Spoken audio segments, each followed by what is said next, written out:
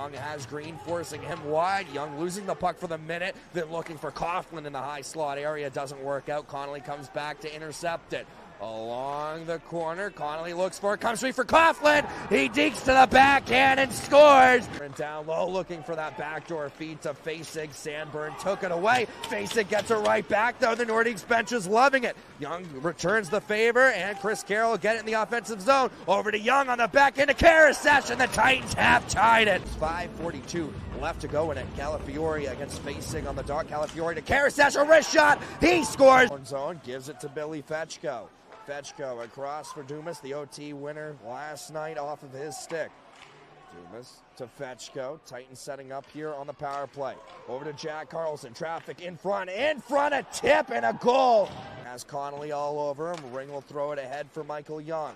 Young gets this one across for Chris Carroll. Drops it back for Young. He has Trunon's back. Coughlin one-timer denied by Gus Holt. That's a big-time stop by Gus Holt. Sandburn waits. A tip in front from Young. And two back-to-back goals once more from the Titans. The offensive zone while his team goes for a change.